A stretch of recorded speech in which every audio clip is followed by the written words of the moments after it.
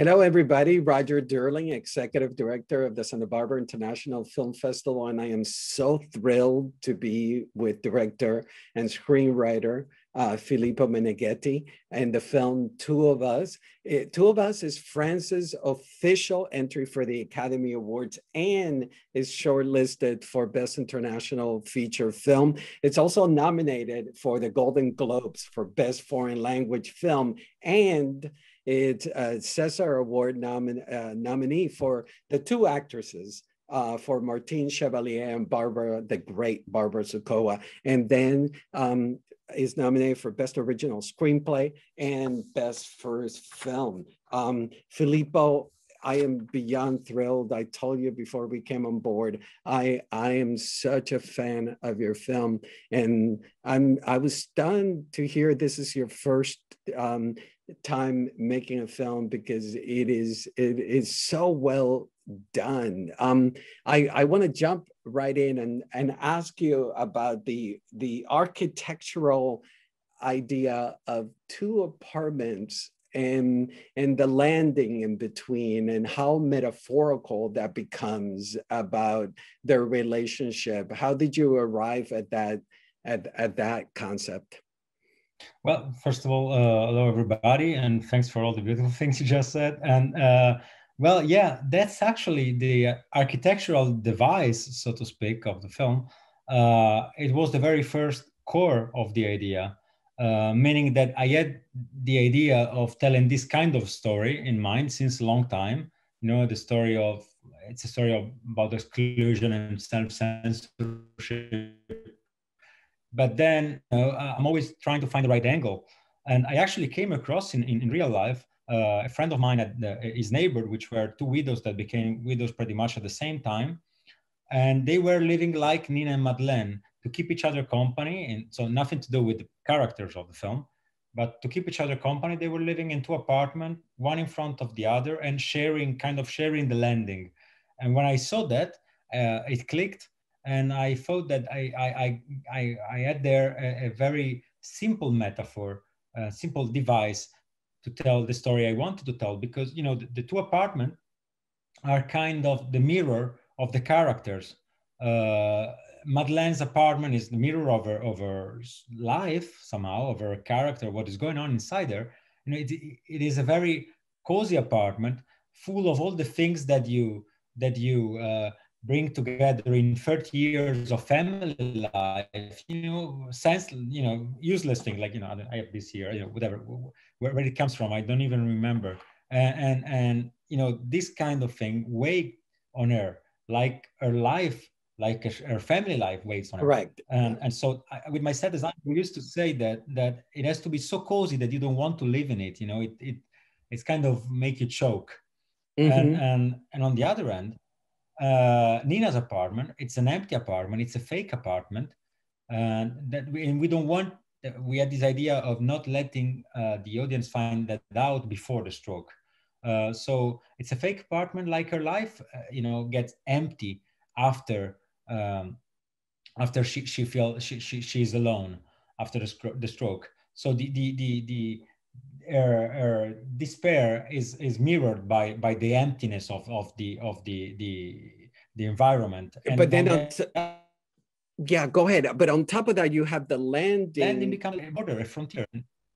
Correct. Yeah. I mean, at first is a connection between the two of them, but those doors are closed. Exactly. And it becomes a border between the two worlds. And the doors that are always open are always shut. And that's, I'm always looking, I'm always hunting for metaphor, for things that I can shut that will show what is going on inside the character without having to, to explain or to say things. And I guess the simplest the idea, the simplest the metaphor, the better it works, because it goes unseen somehow. It's easier. You don't have to push it, and just there and you film it. Correct. And so that was the starting point of the story. Now, Filippo, the directing approach. I've always loved, to me, Hitchcock and his love stories are the ones that I gravitate more towards, like Notorious, where there is suspense and a thriller, but it's ultimately love story. And this relationship becomes a thriller. And you add all the suspense and techniques of thriller and suspense. When can you talk about that, and when did you decide to impose the idea of a thriller or suspense over that love story? Well, again, it is the starting point of the film. You know, the idea came together like, and it was funny because at the beginning when I first said that to my producer, and then especially my producer got it really well because he's a very smart man. but right after, when we were financing the film, it looked a little bit strange. I remember having this strange feeling of talking to people saying, you know, it could be a melodrama, but it's actually a thriller. And it sounds strange at that time, but I knew that. I mean, I knew it was the idea of the film. Because love is a very complex feeling, and it's made out of so many layers, and some of them are not so. The French has this nice word, fleur bleue. It's not just nice and passion and easy thing.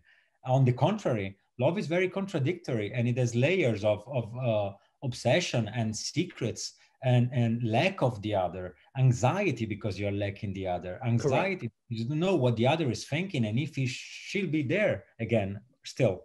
And so to me, it looks that thriller is a very good tool to tell this kind of thing, to go carve this kind of feeling, and also not to push the emotion towards the audience too much, because thriller has this very nice thing. It keeps the audience proactive. And I like to have this kind of dialogue with an audience that is working to understand, and is gathering their own emotion. They are gathering their own emotion, their own take of what I'm creating somehow with the people I made the film with. So yeah. Yeah, one of the things that I was infatuated with is your sound design, and the birds cowing at the beginning of the film. The pan is sizzling and is disturbing. You also, the spin cycle of the washing machine. The clock is ticking and she is clanking the tea cup. Can you tell us about your approach to the sound design and how it helped tell the story? Well, yeah, sure. I love that you bring that up because it's something that I love to work on, and also in my short, because I feel that sound is very under used in film. We don't use it as much as we could, because it's very. I love to work on sound because it's very subtle, and I think it's a wonderful tool to get the audience inside the character, inside the point of view of the character, without being too frontal with that. The audience will notice less because they are taking care of images. They are paying attention to the images while the sound is there. And so this idea in Two of Us was to use everyday life sounds, since it is a very everyday life story, and make something, intensify all these sounds, so that they become kind of a soundtrack, or it's sound design at the end. And at the end, the idea is to start from something very, very simple, and get it to the point in which it is the psychology of the character that you're listening to. The state of mind of the character you're listening to, and those sounds and those sound transitions are written since the script, and sometimes even before. I mean, the pen thing is something that it was in my mind since even before thinking about the story. I always thought that could be a cool thing to do. And so once you find out that it fits in the story, then it's it's kind of thing that I wanted to do it for I years. love this so much because these characters are driven to extreme behavior, and then the sound, as you said, was mirroring their psychology. You know, when Barbara, where Nina is seated listening to the clock ticking, and then she starts banging the tea, it tells you her state of mind. You know, that she's been driven to extreme behavior. But that's what cinema is giving us so many tools and so many things to play with, and I really love it. I can spend days on editing sound and trying to find the right thing, because it is an opportunity as a filmmaker that you have there, and it is cheaper than other things to do, and also it is more subtle, and again, I think Which, it goes yeah, go ahead. I'm sorry. unseen. It goes no, it goes unseen.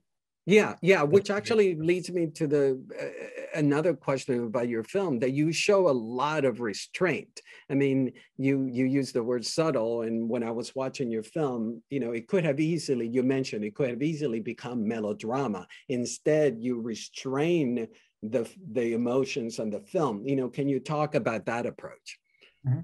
When my co-writer, I wrote the film with Malisomba Vorasmi, and we had some keywords, and one of them, we work in French, so one of the word was retenu, that means exactly restrain. I mean, more or less, it's a very good translation, very close. And the idea was, how do we work with expressive economy? How do we get to the emotion we want to convey to the audience, and we want the audience to gather, to reach with the less possible element, especially in dialogue. That was something that we were really concerned about, because I guess also, in life, things don't happen the way, in life, sometimes you can live something very strong and tragic and whatever, and you don't say huge phrases, sentences, huge word, very important thing. Maybe you have small talks. So we didn't want to go there. We wanted, again, to use the less possible element, and also give room to the audience. That's, I think, the most important thing. I believe my job is to trigger the imagination of the people who are watching the film, not Mm-hmm. to push their imagination.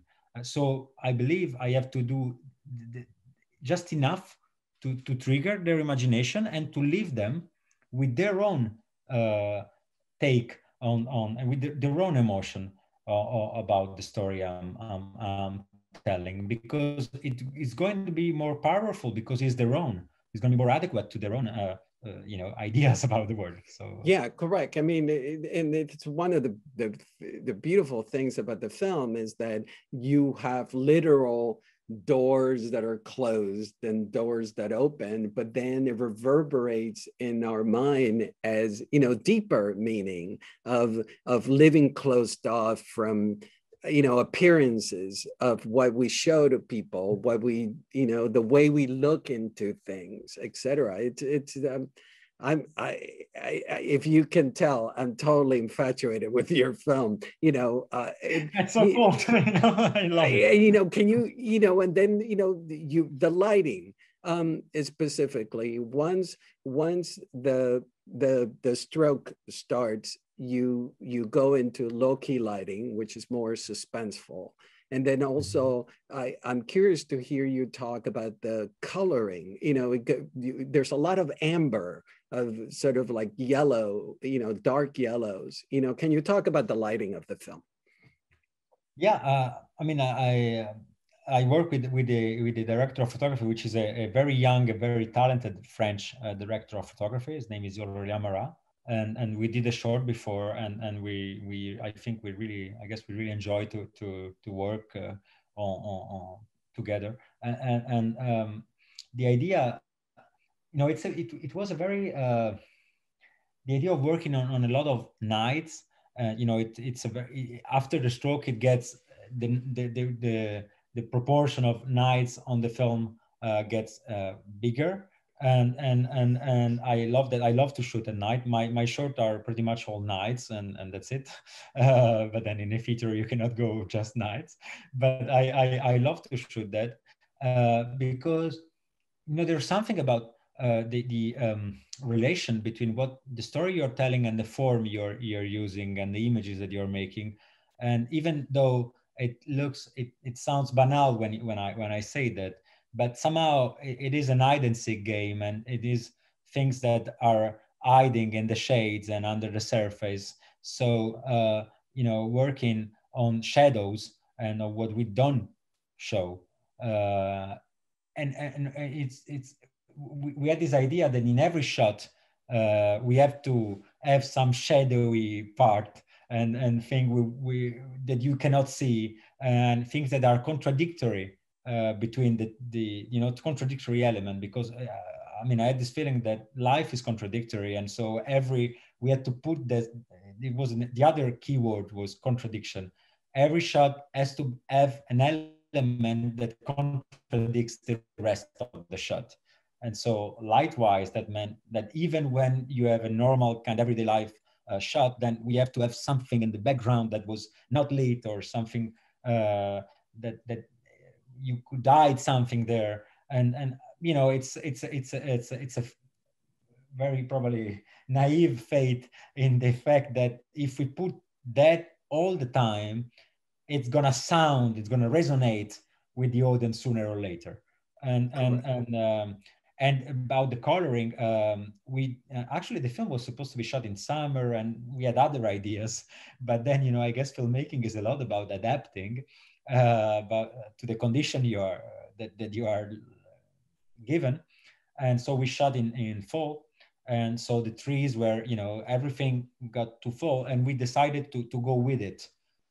So we decided to kind of follow what nature and condition were giving us, and bring that into the interiors as well. Mm-hmm. So, you know, because again, it was a concern that we choose to have, and I like that, and it was something that we worked since the writing with my co-writer to kind of feel free to use different genre and different tools of different genre in the film. And Mm-hmm. so the problem was, how do we keep that consistent? How do we keep that compact? So again, in every aspect of the shape of the film, we were looking for consistency on other things like coloring and you know, the kind of the way we go about shooting, not using too many different lenses, for instance, and you know, trying to keep it tight, to keep it small, I guess, something like this. Yeah, claustrophobic. Tell us about shooting the scene where Nina and Anne are having the conversation about the past life of Mado, and you keep the camera on Mado, and we watch her reaction with the eyes. Well, that was really an idea that came since the script. I mean, even before the script. The idea was, again, to how do we how do we put the audience into the point of view, but I mean, on a I don't know if it is in English word, cognitive side. Cognitive, yes. Cognitive of Madeleine. So since she had a stroke, then I spoke with doctors and so on, and I know people that had that problem, and you know, sometimes you are there, and then the next time you are there, you're lucid. I mean, it's in 2 days, and how do we how do we retranscribe that cinematograph in cinemas, cinema wise? And so there was this idea that we can play with sound, and you know, you get extremely concentrated. I mean, if you're Madeleine, on something, which is the conversation. But then next time, you know, we switch, actually the sound switch to the next scene. And the next thing next time you are there, it's when you're grandson is, showing you the pictures. Correct. And through that, long zoom in, we wanted to get into her, to get the audience as close as possible to her mind. So something, you are just able to notice something which is very, very important, because again, life is contradictory. And in the case of Madeleine, she gets sick, and her sickness, it's somehow liberating her. She gets free because through her sickness, she get rid of all the things, of all the chain that were holding her. And so that's also what we wanted to say, that once she got sick, there's one thing that matters and nothing else. And so the cinematographer, the idea in cinema that I had to retranscript that was, she just listened to one precise thing, and we narrow the circle of her attention with the zoom. At the beginning there's room, and then there's nothing more than this phrase. She was my father was the only lover of her life, which is the other way around. Nina was the only Nina, who's on the other but she side. knows it. She gets it. Yeah. And so that everything was made to take the audience as close as possible to the character. Anne is such a fascinating character, the daughter. You use the word contradictory, and she's not a villain, she's not an antagonist, but she is, it's such a rich character. I mean, at first when I saw it, I'm thinking she's homophobic, and no, she's not homophobic. She's jealous of the affection that her mother has for somebody else. Can you tell us about writing that character and achieving that performance?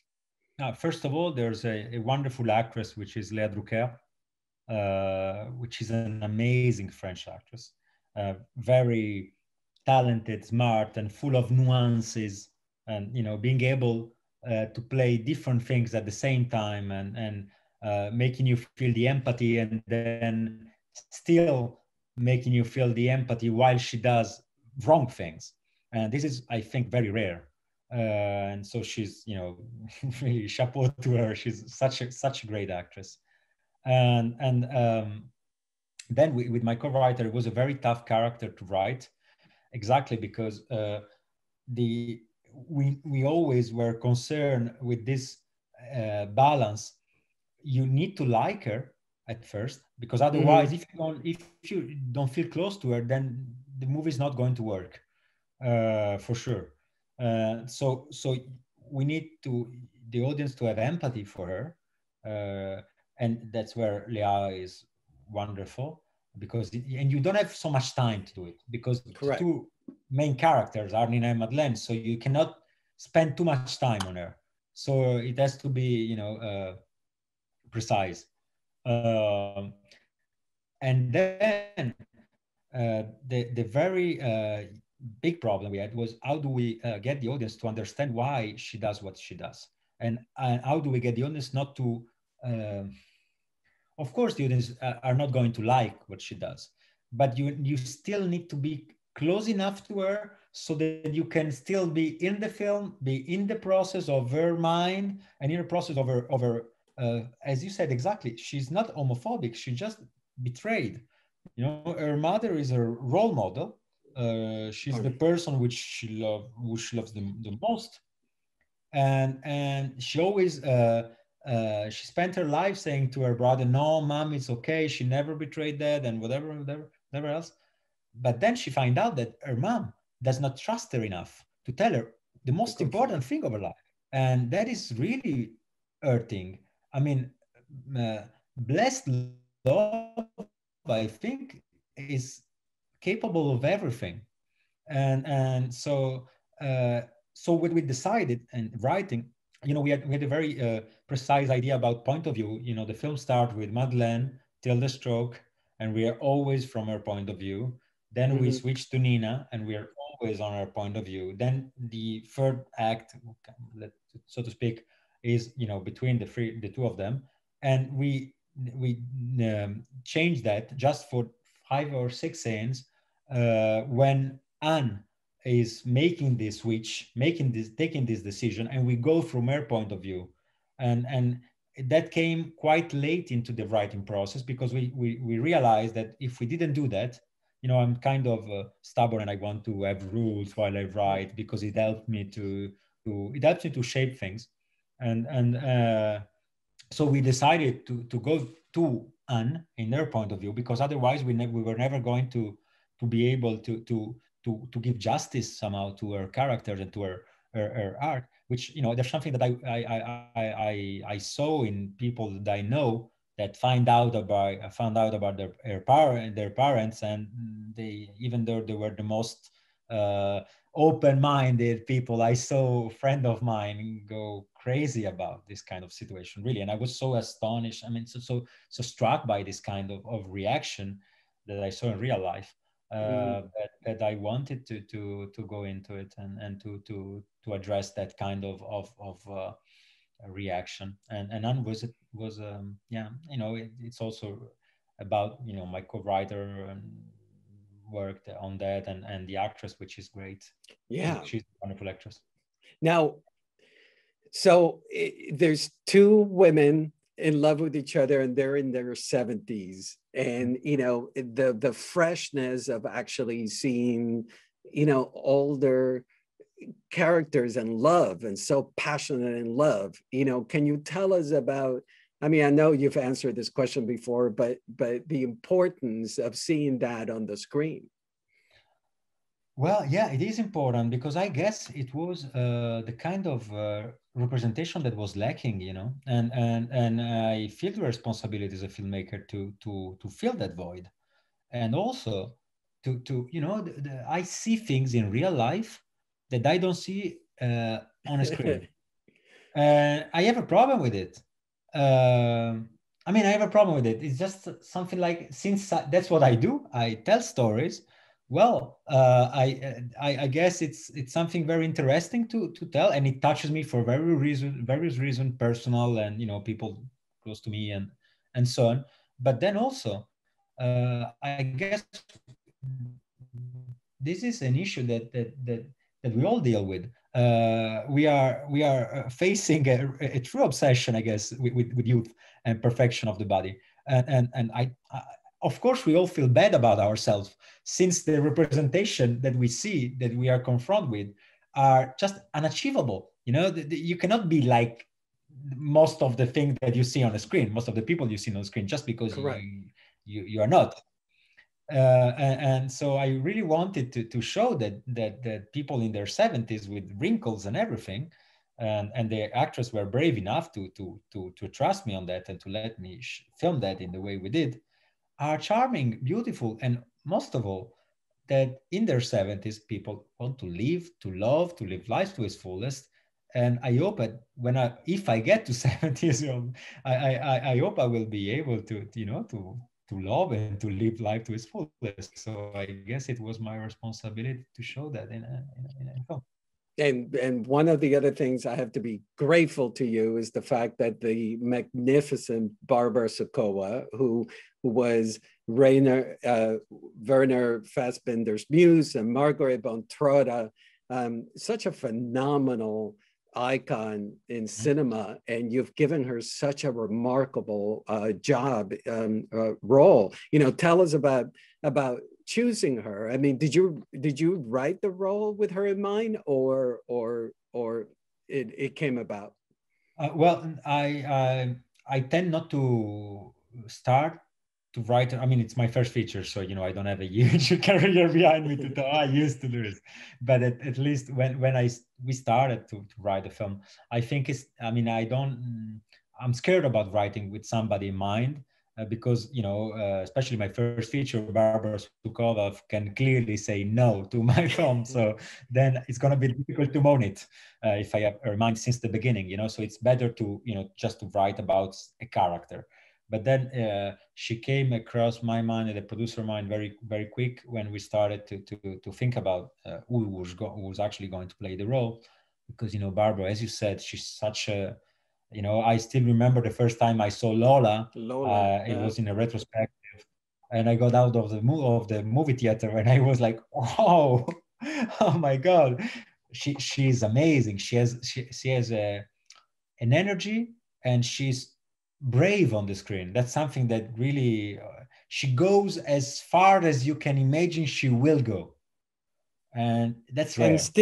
still you root for her, because I mean, Of I course. was thinking, I was explaining to somebody that she breaks that window, and you would think this is a maniac, but no, you actually are rooting for her, and it comes from this force of nature in her. It's incredible. To be honest, the fact that she break the window, it's something that with Malisson, with my co-writer, we wrote because Barbara was playing the character. No, Wow. no, no kidding. I mean, I started to hang out with her, because the film was very hard to finance, so we had time to rewrite and to think and so on while we were trying to find the money, and I started to hang out with Barbara whenever she was in Europe, because she lives in New York, and I live in France, and when you start to spend time with her, you realize that she has an energy, which is about her persona. Actually, it's even bigger than that. And so I really had the feeling that if she plays the role, Nina is gonna just not going to accept it. Uh, Frederic Madeleine's son just shut the door. She won't accept it. So really, that we were thinking with my writer and said, yeah, I guess she will do something, and we came up with this idea of her breaking the window, because Barbara brings that. And if you have the chance that I had, that she makes you this wonderful gift of her talent and trust to play Nina, the role, then I guess it's very important to try to make the most out of it, and to adapt the role, and to try to to use it to its fullest, Now, which Martine, is a lot.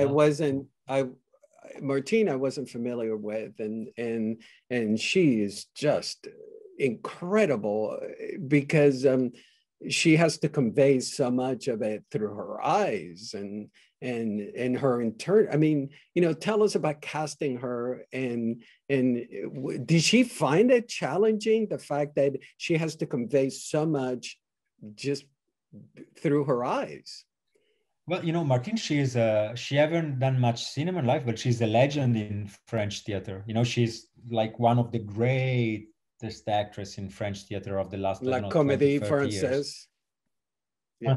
Exactly. Which I wasn't aware, because I'm Italian, and I came to live in France in my 30s. So, but I knew, I mean, when we started to think about actresses, I went to the casting director, and I said that I was looking for a theater actress to play Madeleine, because I And believe, why? Okay, go ahead. Sorry. because I believe, that the character, I mean, an actress bring with her story. So as much as Barbara has nothing to do in a small town in southern France, so as Nina, I guess that Madeleine, so somebody like Martine, which cinema's audience don't know that much, even though she's, for theater audiences, like a great Martine Chevalier, she was going to melt better into the role of Madeleine Girard of the small town in southern France. To disappear better in this, it's about love story, it's about chemistry. So I needed two very different elements, because that works better. And on the same time, a theater actress, I had this thing in mind. She's more used to use technique to express things very far. And so I had this feeling that if she doesn't have to talk, then the body will be something, a language that she could understand more, easily. Mm-hmm. Mm-hmm. Uh, and then we worked on that, and I'm really happy with the result, actually. And Martine, Oh, it's she's such a great actress again. I was really lucky on my first feature to have this kind of yeah, but talents there. did they? I mean, you had Barbara Sokoa. Did you had the two actresses interact with each other before shooting? I mean, like audition, just to see how they get along. Yeah, that was a really, actually not much. We had, which was which was a worry for me, because if they don't go along well together, then what am I gonna do? So to be honest, I arranged a dinner with the two of them 3 months before the shooting, which was anyway too late to do anything else later, if that didn't work. But because we didn't have time to rehearse, so we didn't have any rehearse before the shooting. We just had a reading of a full script one day, and so we had this dinner, and it was amazing for me because so I'm very tense. I'm very nervous when I get to this dinner, because I'm crossing fingers that everything is going to work and they're gonna like each other and so on. And then like half an hour into the dinner, they are talking about very intimate things, like the details of their love life. And I'm listening. That was, I'm not gonna forget it. That was so strange, and that was so. I guess that's the kind of thing that you have to be a filmmaker to live that kind of situation. To such great lady of acting talking about very precise detail of their love story and lovers and things they went through. And I guess that's where the chemistry happened. And then we all wanted to we all have the same goal, which is make the best possible picture. And I guess we all like what we do and we like to work. Yeah, well, the two of them are just phenomenal, incredible. How did you arrive to the Ricky Nelson song "I Will Follow"? That it's sung in Italian, but it is that recurring theme through the movie. Well, since the beginning, there was this idea of using a song coming back into the film, because it's a film where the backstory have a huge weight, since it's a long-lasting relation, and we really one of the rules was to avoid flashback. So again, to keep it compact, to keep a small object. I wanted to do a small object, something like a film has to be small somehow and quick, and so we had this idea of using the song because it, again, sounds stays with the audience. So the idea was, the song will work about their backstory, will represent, will embody their backstory. And also there was this idea, why I came across that song is that we were looking for a song that has lyrics that correspond to the love story, to the story of the film. And because, again, I said before, we didn't want to say those words in dialogues, but I wanted those words to be in the film. And, it's a French film, so the song is in Italian. So the audience actually is not that much aware about those lyrics while the film is playing, but they are there. Mm-hmm. And at the end, we translate the lyrics and they are there. And they were there all along. A little bit like their love story, it was there all along for everybody, but nobody sees that. And so again, it was a way to put emotion and things there, but pretty much unseen, or at least trying to keep it on the border of things that you can see and you can understand, but you might even skip or pass by.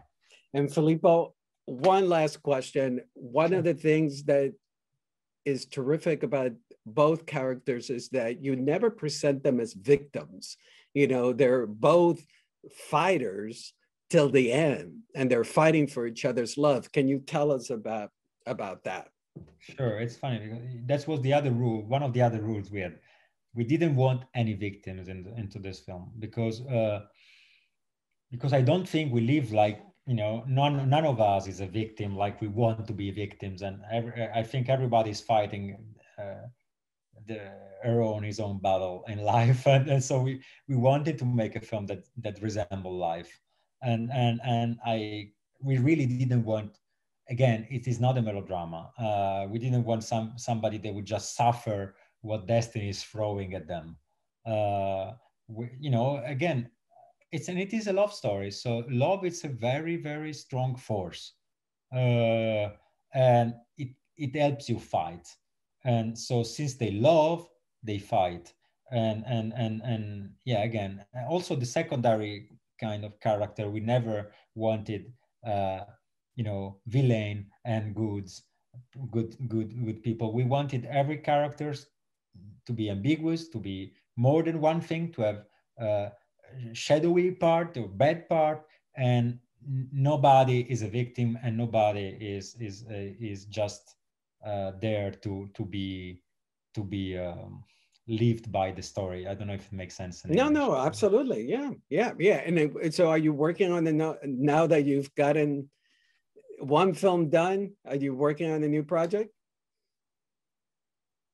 Well, so far, I mean, these very days, I'm working. No, I'm not working on something else because I'm doing this, and then you know the film was released in Spain since cinema opened there, so I was in Spain, and then we had the César in France, so I had all these things, which is great to do, and it's a pleasure to do that. So I didn't have. I kind of put the next project on standby. And then I have several ideas, but for sure I'm gonna go with something very different, I guess, because I like that in filmmaking. You know, it's more than one life, and every time you're studying something and you're getting into a new adventure, and I love that about filmmaking. And then we'll see. I'm trying to understand what I want to do next, but I have several ideas, but something different. I have no doubt that it's going to be great because I definitely look forward to see what you do in your next project. You're extremely talented. It's a very terrific film you've done, two of us. And, you know, I wish you the best. You know, there's you know, quite a lot ahead of you. Yeah. Thank you so much, Filippo. Grazie mille. Merci. Ok, la mia mamma è italiana, Filippo. Ah, veramente? Sì, e parlo... Avremmo potuto parlare in italiano, solo che nessuno avrebbe capito nulla. Et moi, je parle français aussi, parce que j'ai habité en France. Ouais. Et alors, la prochaine fois qu'on va se voir, on va parler dans 3 langues et ça sera super. D'accord. Thanks so much. Au revoir. Ciao. Thank you so much. Thank you. Ciao.